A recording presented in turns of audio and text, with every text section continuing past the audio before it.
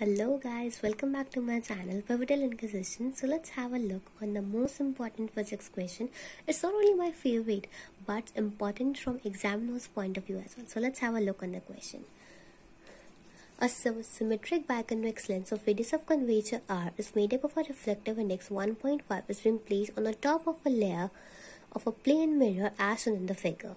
The distance of a needle of a lens is measured to be as an x. On removing the liquid of a layer, the repeating the experiment is found to be y. Obtain the expression of a reflective index of a liquid in terms of x and y. So what we need to emphasize is that reflective index of a liquid in terms of x and y that we need to find out.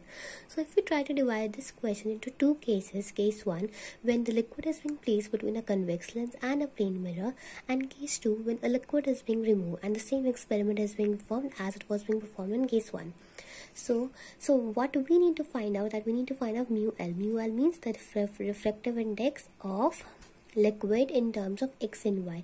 We know that we need to find the reflective index, but it must be in terms of x and y. So we know that if we need to find a relation between mu and f, we have to use the lens formula. It is very quite simple that we already know. But in this question, if we try to look at the lens maker formula, in this question neither we are giving the value of fl, or no we are giving the value of r1 and r2.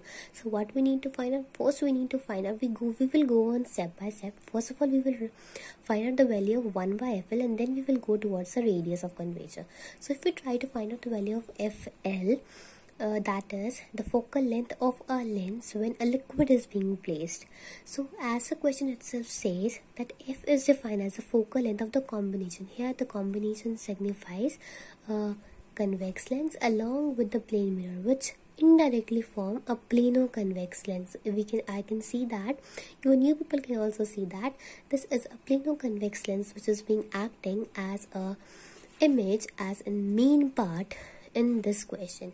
So what we do, we need to find out the value of focal length, combination focal length. Here the combination means the liquid means the plane mirror along with the convex lens, which forms a plano convex lens. So 1 by f is equal to 1 by fg plus 1 by fl, as the formula itself says, which the combination formula itself says 1 by f is equal to 1 by f1 plus 1 by f2. Here the value of fg is given to be as y, which is already given in the question, and the value of fl we need to find out, and f here is already been given as x, that is, this has been given in the question. So if we try to simplify it, we get the value of 1 by fl.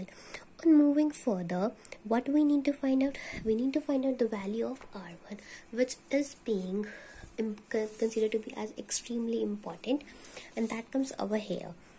Here what we say, since we need to find out the value of r and r1 and r2, we already know that this is a biconvex lens and equiconvex lens. Biconvex or equiconvex lens means the same thing, that r1 will be r and r2 will be minus r, as it is an equiconvex lens. So in step 2 we have to find out the value of fg by using the lens maker formula, that is 1 by fg is equal to mu g minus 1 by r1 minus 1 by mu g. The value of reflective is 1.5. We already know, moreover it has also been given in the question as well. So by simplifying it, we get f of c, that is the focal length of a lens, is equal to, not a lens but a glass, is equal to r, which is further equal to y, because fc is equal to y, which is already be given in the question. Now what we need to find out is the value of 1 by fl. Though we need to find out the value of mu L, which can only be found out when we are given with r1, r2 and mu L. r1 here it is being acting as a focal length, the radius of curvature of a plane mirror, which is infinity, we already know. And if we try to make the focal radius of curvature of a concave lens, where in this case which has been acting as a convex lens, is r. So 1 by infinity is equal to minus 1 by r. If we try to simplify all, one thing which we need to point out is we already have found out the value of 1 by fl, that is y minus x upon xy. If we try to put the value over here, everything will cancel out and we get the value of mu is 2x minus y by x. So this was our complete question. You people can have a look, you people can pause the video to note it down, and let's have a proper look. If you people want to note it down. You people can note it down, or you people can take the screenshot.